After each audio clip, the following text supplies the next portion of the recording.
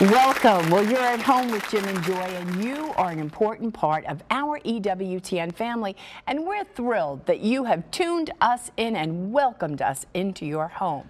Well, we want to hear from you during this live show, so give us a jingle at 1-800-221-9460. If you're calling and you're outside North America, you can reach us at area code 205-271-2980, and you can always send us an email, jimandjoy@ewtn.com.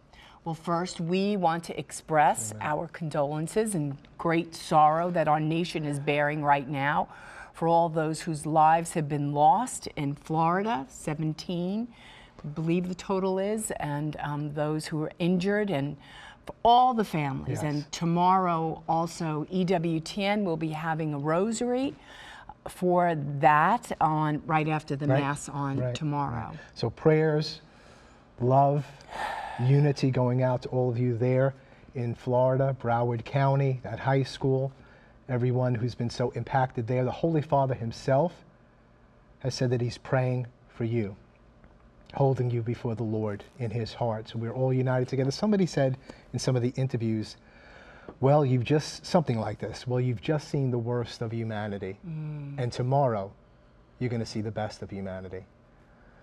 So that can't bring back your loved ones, and it doesn't stop the trauma that's taken place. But the best of humanity, the best of our Lord is coming your way. How we need a new culture of life. And so speaking about a culture of life, we have on the phone with us Sean Carney, President and CEO of 40 Days for Life. Sean, can you hear us? Welcome to At Home with Jim and Joy.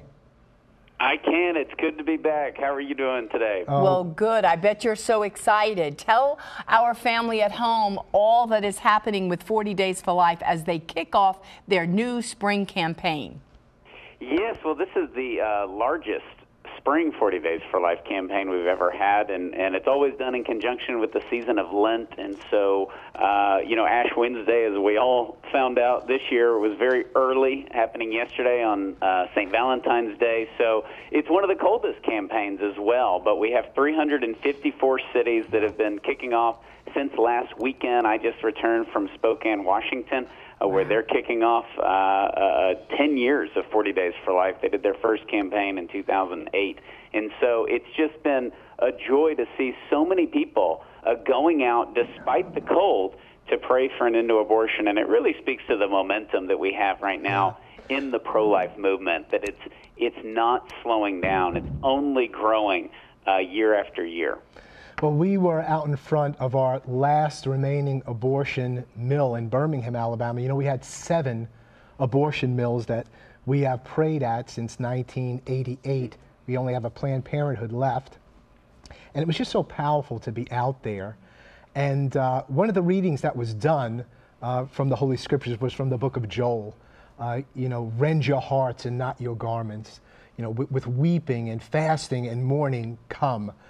Sound the alarm. And we heard that there as we were between the abortion center and the streets. And that evening I got to read that scripture at Mass. And before I read it, one of the ministers said to me, Jim, when you read this, try to read it with some emotion and feeling. And I said to this minister, I said, we read this scripture out in front of an abortion mill last night, and if you were there, you would have wept. I said, because to read scriptures like that... It's a beautiful scripture and a beautiful reflection as a reminder. I love Lent. I don't know if it's my Irish genes, but I love Ash Wednesday, and I love Good Friday, and these wonderful, rich reminders that the church gives us throughout the year that we are not our own. Our life is a gift, something we really need to remember as we look at the tragedy, happening in Florida. Life is a gift. It is precious, and it has to be stood up for. It has to be protected. And it has to be celebrated. And I think, you know, we sort of live in this culture of self and social media and me. And here we are. I'm told every year, usually by a number of priests that I have, that Ash Wednesday is the most attended Mass day in the United States. Mm-hmm. And so it's not a holy day of obligation, as you know. And so we like being reminded that from dust we came and dust we shall return. And I think it's a great reminder and should give us great hope that we long to be reminded that we are creatures. And, you know, we live in a culture of death, and we have to value our lives, and Ash Wednesday really helps us do that. Sean, tell us how people might be able to participate. What components are there? What aspect can we participate? Do we all have to be on site? What could you do off site? Tell us about that. Well, for those people who cannot go to a vigil, if you can't go to a vigil, go. That's the first thing. We've had 750,000 people participate. If you go to 40daysforlife.com, you'll see all 354 locations. Pick the one closest to you and sign up and go to the vigil. If you can't go to the vigil, sign up for the email updates. We send out stories of babies saved, of workers who have a change of heart and leave their jobs. We also send out daily scripture reflections and prayers led by different national leaders. And so get on the email list if you're not on there already. You're also welcome. Folks can get the new free pro-life magazine that we have. We have a great issue coming out. They can sign up for that at 40daysforlife.com/magazine and get the free magazine. Do something. Pray along with us and with so many people around the world. 25 countries right now are participating in 40 Days for Life. The Cardinal in Guatemala today gave a plenary indulgence for anybody who participates in 40 Days for Life there. So there's a lot of unity going on, and there's a lot of prayers, and our culture needs that. So follow along on the website or on the email updates. But most importantly, if you can, go out and participate. It has a tremendous impact, as y'all have seen in Birmingham. Sean Carney, thank you so very much. President, CEO, 40 Days for Life. God bless you, and God bless this great worldwide mission.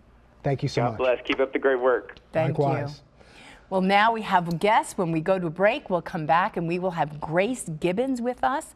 She is the founder called The Mommy Experience. She has a website. It's called KayleeBear0922.blogspot, where she is a blogger. So if you want to connect with her after you hear about her, we want you to be able to do that. So, and Joy, it's a special show about special needs, especially families that are experiencing children with autism. And Grace has some incredible insights. So please stay tuned. You're not going to want to miss the rest of this show. We'll be right back.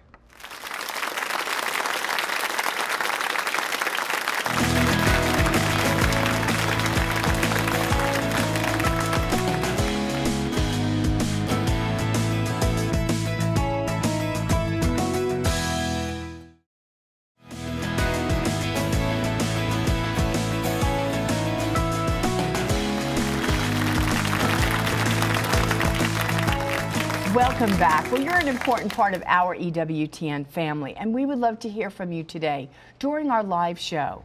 If you have a question for our guest today, Grace Gibbons, you're just to give us a jingle at 1-800-221-9460. If you're calling and you're outside North America, you can reach us at area code 205-271-2980. And you can always send us an email during the show, jimandjoy@ewtn.com, and hopefully we'll use your question or your comment right here on the air. Well, on Thursdays, we like to go to our pro-life update, and we get that from Catherine Zeltner, except now, I told you this last week, Catherine is no longer Catherine Zeltner. Wow. But her new name is Hadro, so she's Catherine Hadro. And she went and got married a couple of weeks ago, but she's back with a pro-life news for us. So Catherine, what do you have for us this week? And God bless you, and we're excited that you're married. See, Jim and Joy. This week, the White House unveiled its budget proposal for the next fiscal year, and it includes a way to defund Planned Parenthood. We discussed this strategy and its likelihood for it to be implemented with our expert Autumn Christensen and with Senator Steve Daines of Montana. And as we do each week on EWTN Pro-Life Weekly, we are asking our viewers to get involved in the pro-life movement. This week, you can do that by going to prolifeweekly.com. That's prolifeweekly.com. And send the Trump administration a thank you for the many strong pro-life appointments in key government positions. There are highly qualified public servants who are pro-life working in multiple levels in the government right now. And we want to share our gratitude for this. So be sure to follow this week's call to action and go to prolifeweekly.com to thank the administration for these appointments. We have much more in this show. I hope to see you all tonight on EWTN Pro-Life Weekly Thursday at 10 p.m. Eastern and again on Sunday morning at 10 a.m. Now, back to you at home. Well, thank you, Catherine Hadro. That's going to be fun. Well, we have a beautiful guest for you today. Her name is Grace Gibbons, and she is the founder of the Mommy Experience. She's married. She has 5 children. She's going to tell us all about her little journey of life thus far. Well, Grace, we want to welcome you to At Home with Jim and Joy, and we're delighted to have you. Thank you for having me. Well, you've come from Pennsylvania, and we want you to tell our family at home a little bit about your journey, being wife and mother, and all the things that's happening as you journey to holiness. And you're on a journey of faith. Yeah. Yes, there wasn't always like that. There was a period of time. I attended Ave Maria University in 2004 to 2006. Shortly after that, I had fallen away from the faith. I didn't really know what my mission was. I didn't know what it was that God was calling me to do. And I just kind of floated through life, didn't really know. I kind of didn't even touch into prayer anymore. And then later on, I met my husband, and I felt like this was the first time that I could really see where God's purpose was for me. He was the first man that really taught me how to love and what it was to be loved. So I kind of just went with it. That's pretty important stuff. Yeah. He's a big part of my life. Yeah. Beautiful, beautiful. So you went through this crisis time in your life. Your husband was really used to turn you around, or just to help affirm the essence of your own being. And so things began to level out after that point. Your faith was restored. How did the faith come back to you, or you to the faith? Well, we were dating for a very short time, and I became pregnant with my first daughter. And it was a difficult time because neither of us was close to the faith. He's a baptized Catholic as well. And it was during that time that he and I, we weren't too sure as to what to do. We both had our own histories that we needed to rectify and kind of had closure with. We didn't know how to do that. And I had said to my husband, I felt like there was like this light that went on, because I felt this life growing inside of me. Right. And I knew that God had to be center. God had to be the focus of everything that we did from that point on. So we decided to return to the faith. We went into pre-Cana. He asked me to marry him. We went into pre-Cana, and it just kind of took off from there. Shortly after we finished pre-Cana, my husband was in a very terrible car accident. And he was in a coma for about 8 or 9 days. And at that time, I was about 8 months pregnant now. Wow. We had just finished pre-Cana, and we were scheduled to be married the following month, because we wanted to be married prior to her birth. And he was now laying in a coma. So it was during that time, for about 8 days, I just prayed really, really hard to bring him back. And God did, and he woke up, and it was just so intense, because I felt I had been forgotten. I felt like, you know, I didn't know where I was going in my life. I knew I had this man that loved me so much. I had this life growing inside of me. And I finally decided, you know, this is my purpose. I have to be here for him. I have to take care of my little one. I have to really make God the focus now. And I couldn't have been more intimate with Christ when I begged for his life back. And when he woke up, I knew that this was God's purpose for me. So it was the first time in a very long time that I knew this is what God wanted for me. God's graciousness is just so awesome and so amazing, isn't it? I mean, because you're sharing your story. Some things are out of order in your story in terms of when you got pregnant and not married and so on. Isn't it nice that God doesn't hold a grudge or something? Like, he uses everything, and he's just waiting for us to come back to him. And even before we come back to him, he's doing so many good things, and you know, he's not counting the things we've done wrong. And like you said, I'm going to use all of this to really assure you of who you are as a woman, and that feminine genius. You don't feel much like a genius, but the feminine genius of what it means to be a mom and a nurturer and a wife and wanting the best stuff. And he takes all the ugly stuff and wrong stuff and bad decisions and somehow uses it all to bring you to this place. So you got married, you have your first child. Well, our daughter was, my husband was now at a rehab facility trying to learn how to walk and so forth. He had a lot of injuries, and our daughter was 5 weeks early. So I was, you know, going back and forth every day, helping take care of my husband, and, well, no, he wasn't my husband yet, but taking care of him, and one day I just didn't feel right, and I was taken to the hospital, and she was born. She was 5 weeks early. And then 10 days after that, we finally did get married in the church. Good. Yeah. Good. And what's his journey of health now? My husband's recovering well. He's had a series of, you know, surgeries and therapy and things like that. As of right now, he couldn't be better. I mean, he has some issues. He has some issues with his hip and his foot and his vision. His vision in the right eye is not totally complete. And we have a journey ahead, but we have faith, so he's going to be fine. Well, you have definitely had a journey. So you had this first beautiful child, and you wind up having 4 more children. Yeah. You're married and solid, you know, in the Lord. Yes. 2 of your children are special needs children. Yes. Tell us about them, your journey with them, what this has led to in terms of what you're learning about their special needs and communicating this with others. Well, I was about 6, my eldest daughter was about 6 or 8 weeks old when I got pregnant with my second daughter, Kaylee. Kaylee is diagnosed with autism spectrum disorder. It was back in about February 2014 when she was diagnosed. She was about 2.5. And at that time, I was so immersed in motherhood, I thought to myself that something wasn't exactly right with her. And, you know, based upon my eldest daughter, who was typical. And I was in denial for a while.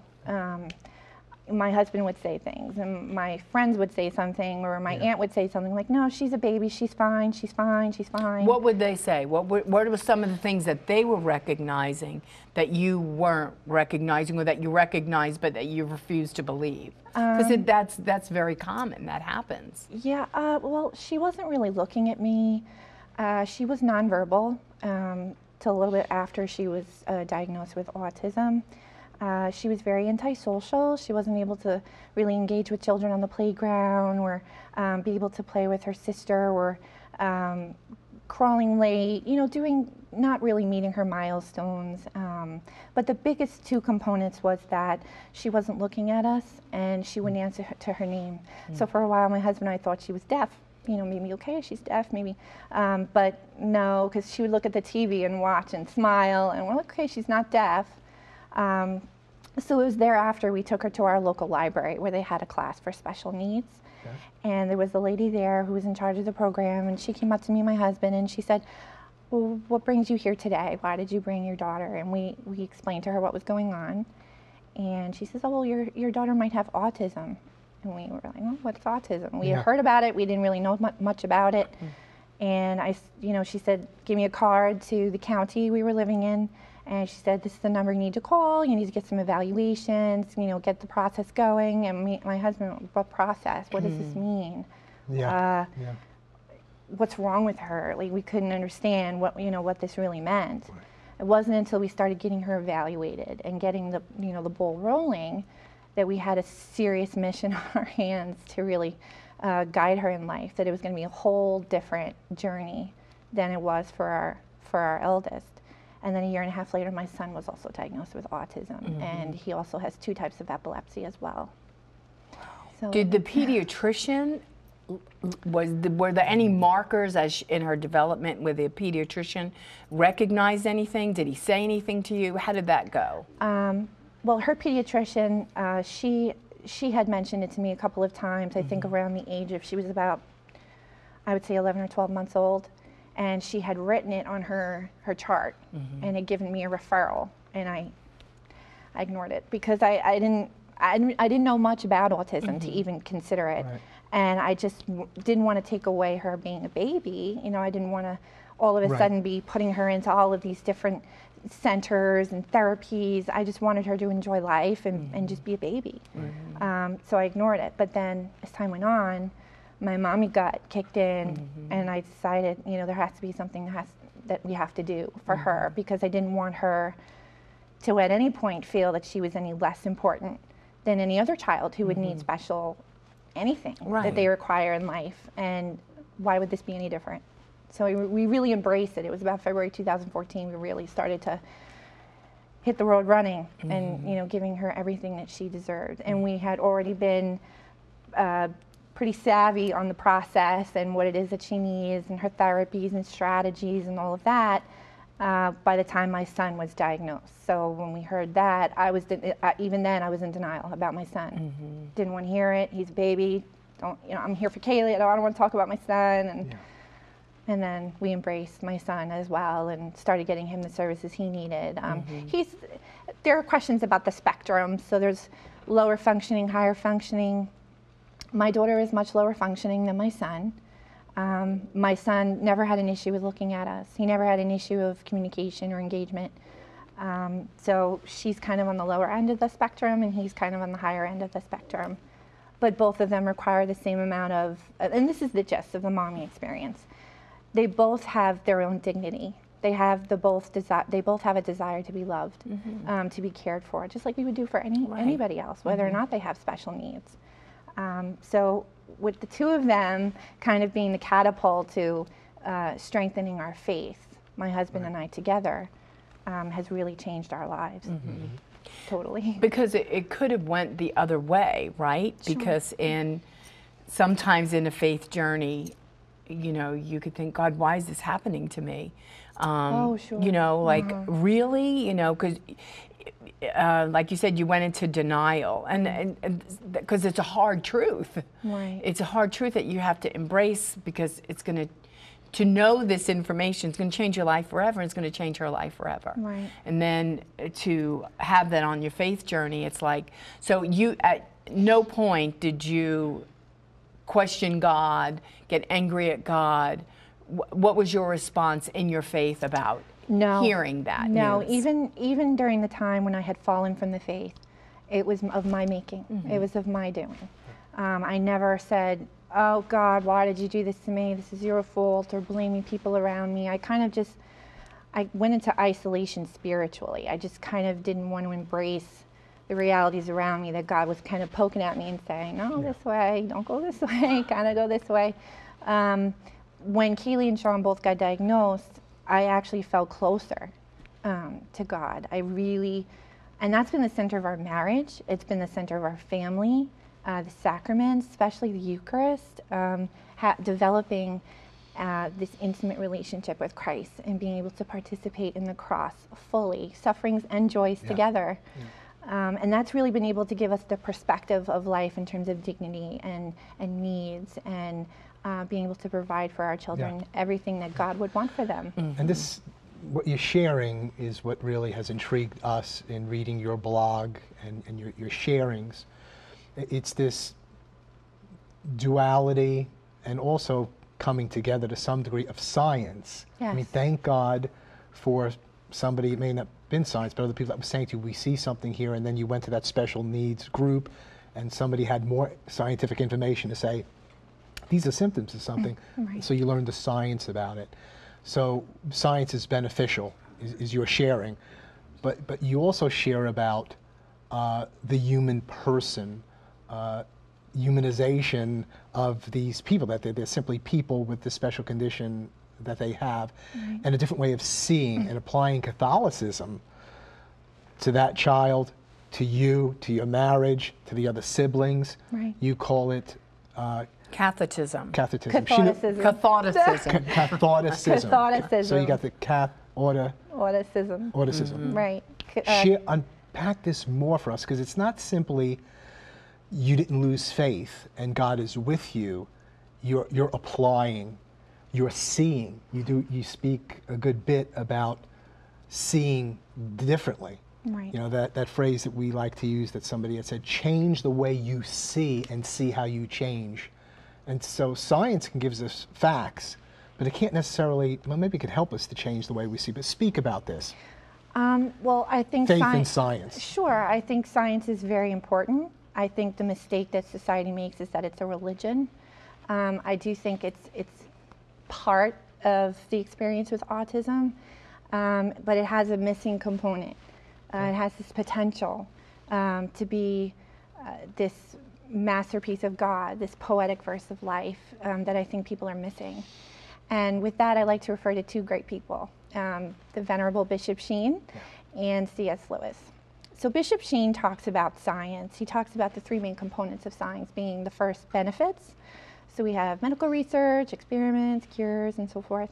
The second being the purity of science, but we have the glory of science kind of designated to one field, according to what can be measured, which, again, these are all good things that God intends. But this is aside from religion. This is just, you know, using our common sense. And then the third, Bishop Sheen talks about the humanity of science, that we have these laws of nature, the laws of the universe that have been determined and authorized by God, that we as human persons are supposed to extract out of these laws what God intends, these ideas, like a camera, right? You wrap it up in things like steel and iron and wires, and we now have the idea of a camera. We extract out what it is that God is trying to convey to us. And that's where I apply to autism. This third component is so essential because here we are, God has given us, according to the laws of science, autism. What are we extracting out of autism that gets us closer to Him, that gets us to understand what it is that He intends and wills for us? And for me, on the premise of the mommy experience is love. It is a gift that God gives us to extract love, more understanding, more compassion, more love of the human person, being able to understand the dignity of the human person, participating in the love of Christ, participating in the sufferings and the joys of the cross, coming to Him on the cross. C.S. Lewis, I was reading his book, Miracles, a preliminary study, and I had written an article called The Miracle of Autism. And I got a lot of good feedback, some not so much, but a lot of people were very responsive to it. And C.S. Lewis says, in science we have been reading the notes to a poem. In Christianity we see the poem itself. So here I apply to autism because we have science, the research, the data, the physiological evidence that autism exists and that life exists. But it seems to have this potential, this missing component that hasn't been actualized yet. But here, if we invite the cross and we invite Christ and we invite God. Well, let's pause right there. You're really sharing some incredible gems, and we want to get back to these. Sharing with Grace Gibbons, founder of the Mommy Experience. You can go to her blog site. And so we're speaking about the science of autism, but also what has God infused into this, and what can we extract from it? And when you begin to speak like that, you begin to see differently. And this can happen in a beautiful way through Christ, through Catholicism, through His cross. We'll be right back. We want to hear from you. Plenty more to come.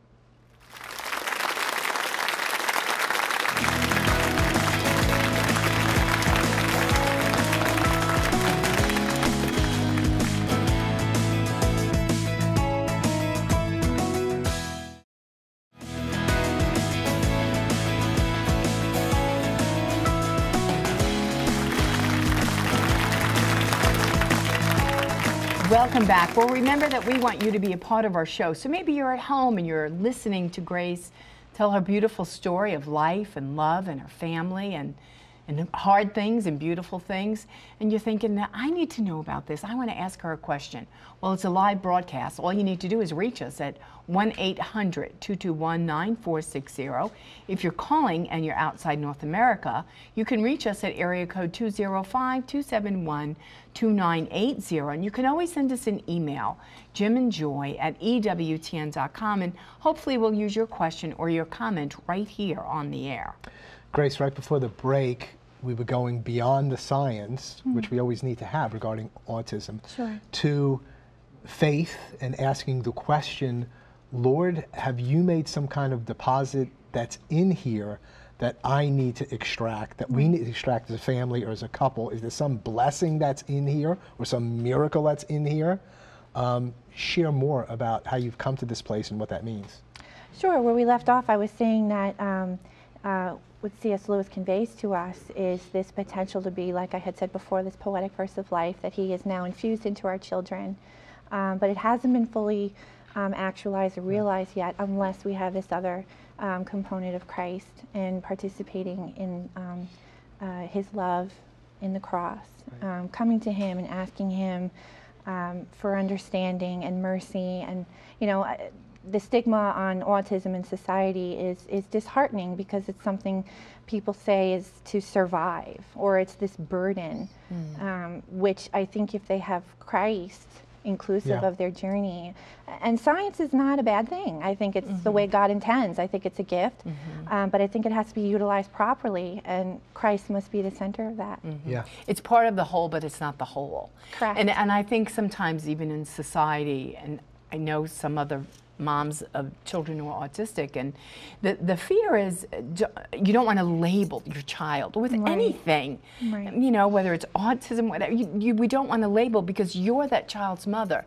and all you see is my son and my daughter, right? And you know the beauty of that, and like you said, on this journey, it's like God has given you and your husband the key to your child's heart, and to love them in a way that no one on this planet is going to love them. And so that's, you know, that's your journey of being the mommy experience, right? And so on your blog, you get to share that with other mothers out there. And that brings me to one of the features I have on my blog, which got a lot of praise. It's one of the most popular articles that I have. It's called The X Factor. So it's 3 components I like to share with parents to begin their journey of really embracing autism as a gift rather than something that, oh, I got to deal with this. And the first being to pray.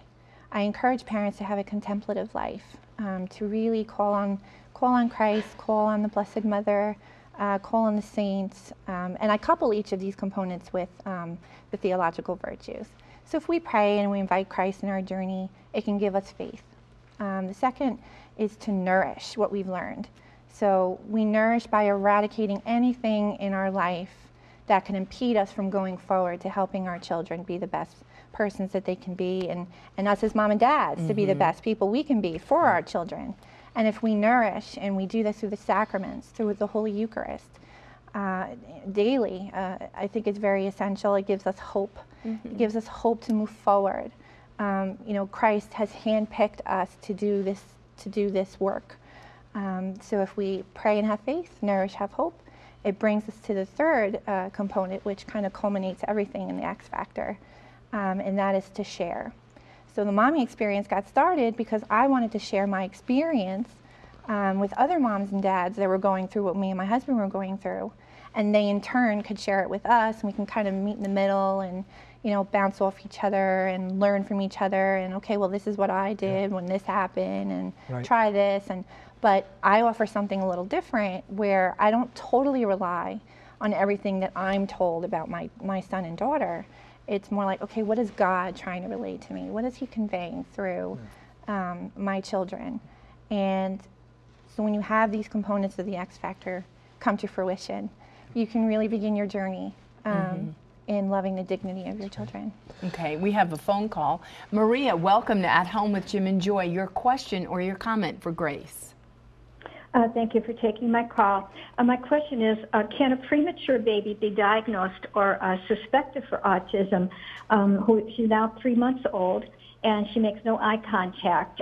She was born a month and a half early by C-section. And I'll hang up and hear the answer. Thank you. Thank you. Thank you for your question. So if you look at the science, 3 months is early. 3 months is early to be able to really determine whether or not a child is on the spectrum or has autism. I noticed some things with Kaylee when she was about 8 months. She wasn't looking at me either, but neither was my eldest daughter. So it doesn't really necessarily mean that your child is going to be on the spectrum or be autistic. I also have my youngest son, who is premature. Sometimes he doesn't look at me.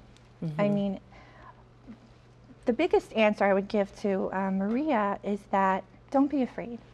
Even if your child does have autism, if your child is exhibiting behaviors that may indicate that the child has special needs, don't be afraid. Embrace it. Your child depends on you totally. There is going to be a time of fear, worry, doubt, frustration, anger, resentment. I went through it. My husband went through it. Girlfriends of mine have gone through it. But keep the talk. Keep talking about it. Ask questions. Get your child involved. You get involved. So I would suggest to Maria, don't worry too much. Enjoy your child being, 3 months is such an awesome age.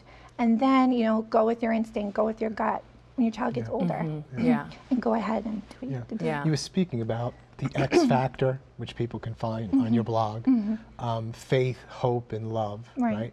And the second one was hope, and I think you mentioned eradicating things there. And you were just kind of naming some of the things to eradicate there, weren't you? I mean, you're talking about inordinate fear. Not that she had inordinate fear, but I would imagine that's got to be a component, and the fear takes over. What are some of the other things that need to be eradicated? I got some bouncing in my head if my child had that diagnosis, but what are some of the other areas? There's fear. I'm thinking of guilt.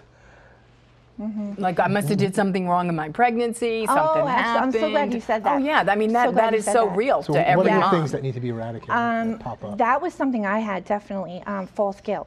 I thought maybe it was something I did during the pregnancy, it was my fault, how can I make it up to my child?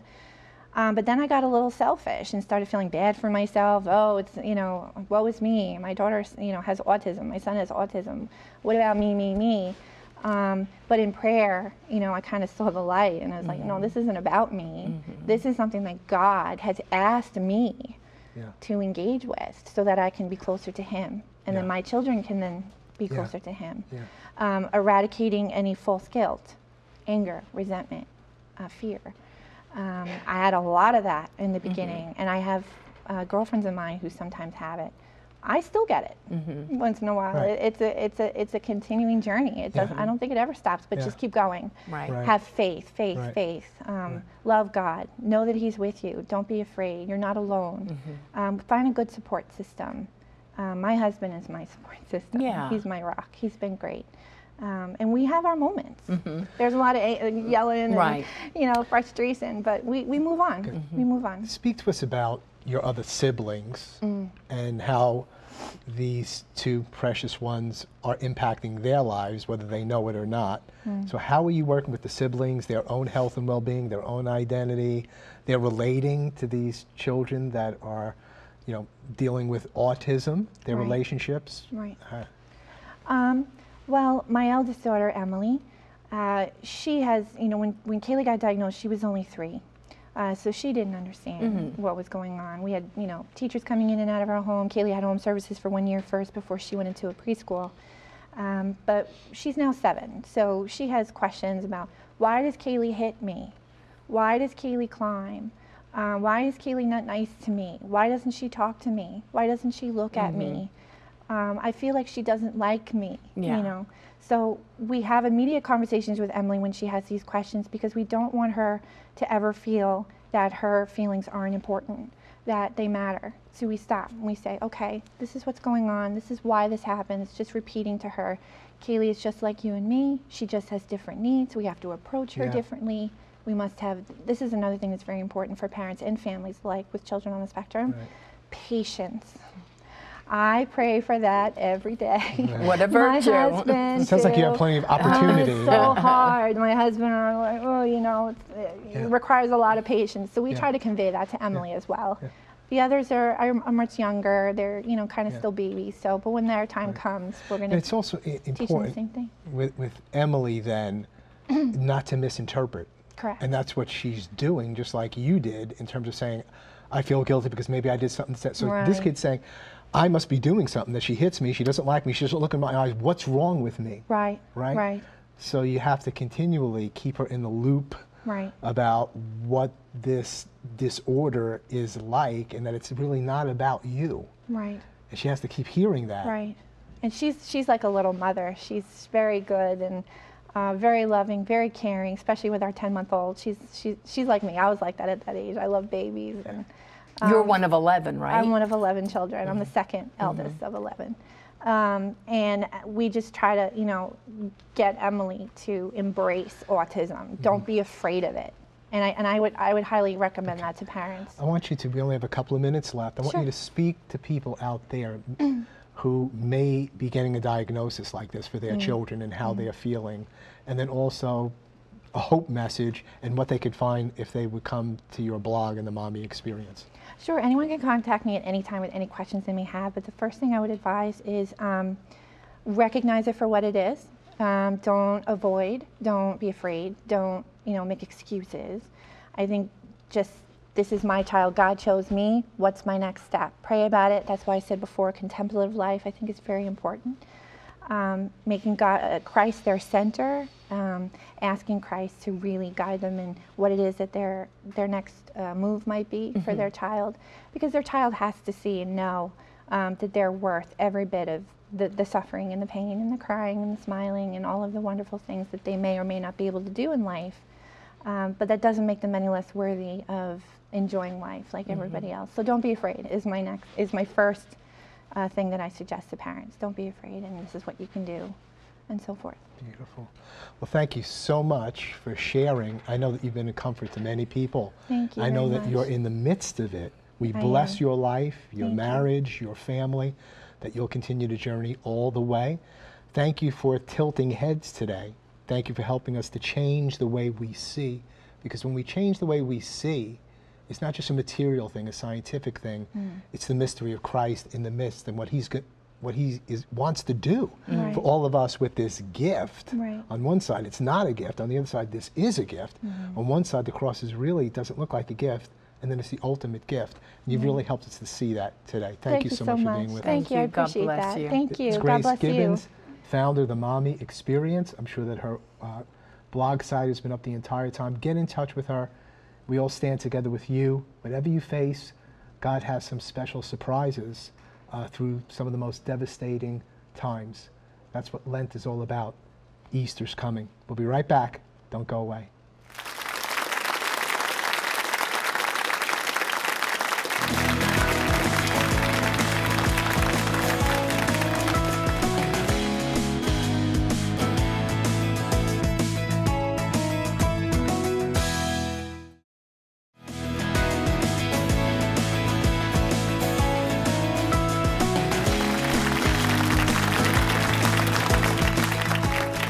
Welcome back. Well, you're an important part of our EWTN family, and you can join us live right here on At Home today. We have members in our studio audience who are from Nebraska, from Illinois, from Florida. Yeah, they've come to Alabama where it's warm. It's not raining today, and it's lovely. So we want you to be a member of our studio audience. Maybe you're thinking it's 2018. I'm going to put this on a list that I want to do. I would love to take a pilgrimage. We would love to have you. All you need to do is contact the EWTN Pilgrimage Department. Send them an email, pilgrimages@ewtn.com. Give them a jingle at 205-271-2966 and make your way to Irondale, Alabama. And then you could always visit about a 50-mile ride up north to the Blessed Shrine of Mother Angelica's resting place. We would love to have you. Well, right now we're going to go all the way to Rome to hear from Joan. Joan, what do you have for us today? Well, greetings from Rome to everyone at home. And of course, you all know that yesterday was Ash Wednesday. And in the afternoon, the Holy Father led the traditional penitential procession from the Basilica of Sant'Anselmo to the Basilica of Santa Sabina on the Aventine Hill. And here he was able to say Mass, he received ashes, and he also delivered a homily at Santa Sabina. And by the way, this is the first of 40 Roman station churches in Lent. Now, Pope Francis urged believers in his homily to, quote, unmask the demons that deaden and paralyze the soul, to allow your hearts to beat in tune with the vibrant heart of Jesus. And then he had 3 pieces of advice for people: pause, see, and return. Pause in order to look and contemplate, see the real face of Jesus, and return without fear to experience the healing and reconciling tenderness of God. And he said Lent was a time in which we can remedy the dissonant chords of our life. Now, a minute ago I mentioned station churches, and they're actually a very important part of Lent here in Rome. This is actually a tradition that can be traced to Pope St. Gregory the Great. He was late 6th century, early 7th century, and it's been going on with one small interruption for many, many centuries. Now, these churches, there's 40 of them, a different mass is said every morning at 7 o'clock in English, and the churches kind of spruce up. There's a little extra dusting and polishing, and sometimes relics are on display that normally would not be seen by the public. And by the way, 25 of these 40 station churches were once the homes of Romans who converted to Christianity. Great stories. Now, this custom fell into disuse about the time the popes were in Avignon, from 1309 to 1377. But in 1959, Pope St. John the 23rd revived the custom. And it's really a great thing. Every day of the week, there's a different church that offers Mass, and you can see so many English-speaking pilgrims. You'll see priests, seminarians, men and women religious, university students, embassy personnel, and just the faithful who know about it. And by the way, I post the story on my blog about station churches, so go to Jones Rome, and I'll also have the churches where you can go to Mass every day if you're in Rome. And if I can only have a few more seconds today, because we have 2 pieces of breaking news.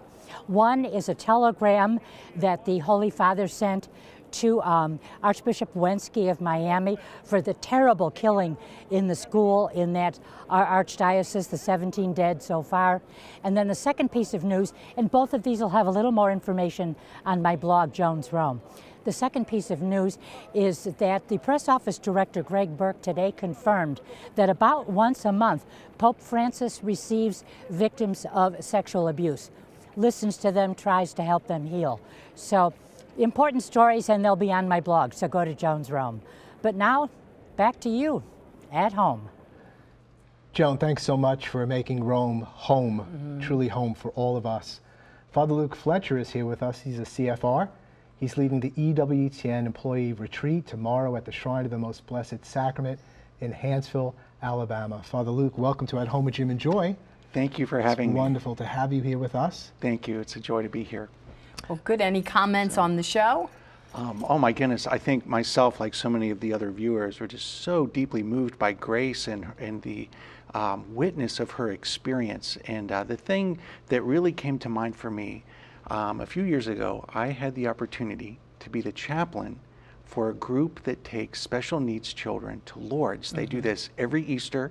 It's an international group. There's thousands and thousands of young people, and many of them autism and other issues that they're struggling with. And we were there, and 2 memories are really funny. One is we were getting ready for Mass, and there was a little boy, looked like he was having a meltdown. And so the bishops and the priests were all trying to be sensitive to that. And as we're processing in, I look over at him, and he wasn't having a meltdown. He had a little puppy dog stuffed animal, and he was waving to us with this thing. It was like he was communicating differently. It just was so beautiful. And I was there looking, and if you've ever been to Lourdes, you know, we just had the feast day of Our Lady of Lourdes, the Day of the Sick. It's so beautiful there. It's a little village, and there's a river that goes through, and it's kind of mountainous. The church basilica almost looks like the Disney castle. And of course, there's that grotto where the presence of Our Lady is just so strong there, and that water that flows, that spring, and so many healings, so many things. And I was there and praying, obviously, for healing for the children. And I had this moment where I was just being overwhelmed by the beauty of the place, the beauty of the story, St. Bernadette and the Virgin Mary. And as I was taking in the beauty of all of that, I felt the Lord speak to my heart, and he said, "More beautiful is the soul of each one of my little ones." You know, and I was there looking at all these children, you know, praying for their healing, and I realized that God healed something in me.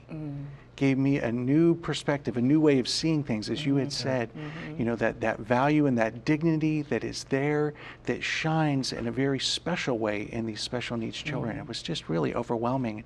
That memory came back to me as I was listening to Grace and hearing about her experience. Yeah. And that's what I was thinking. We don't have much time left. The question for me that I wanted to ask you was, we often think about what we do for the least, but what did the least do for us? What would you think about that? What would you say? What are the least doing for us? Why do we have? Because we live in a world that wants to eliminate them, that wants to throw them away and get them out of the way. We don't want these least. But why has God given them to us?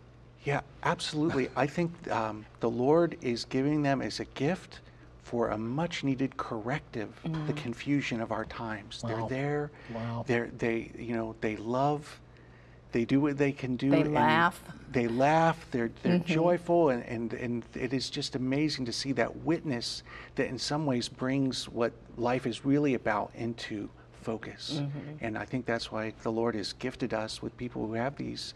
I see it really as a gift, and what a gift it is. Yeah. That is very, very powerful. A corrective for us. Again, it's changing the way we see, because we're so burdened, it seems, by the least, or how do we eliminate these difficult situations or people, or we have situations that have taken place, like even in Florida. Did God make that happen? No. But how could it help change us in some way? How can we come together as a nation and value the dignity of every person? How do we come and repent as a nation when we have a whole segment, 60 million little ones that we've killed? So it's not like we could just be about this segment. We have to be about all the segments, all the people. Father, would you give us a blessing that we might be renewed as a nation and repent and believe the gospel? Amen. Let us pray. Heavenly Father, in the name of your Son, Jesus, we ask for the gift of the Holy Spirit. Lord, give us new eyes to see, renew our minds to understand, give us new hearts to love. May the Lord give you his peace, and may Almighty God bless you, Father, Son, and Holy Spirit. Amen. Amen. Thank you so much, Father Luke, for being Luke. with us. Hey, we're all in this together. You're an important part of this family. Life, marriage, and the family will prevail upon the face of the earth throughout the whole world. God bless you and all of your loved ones. Keep it on EWTN. Bye now.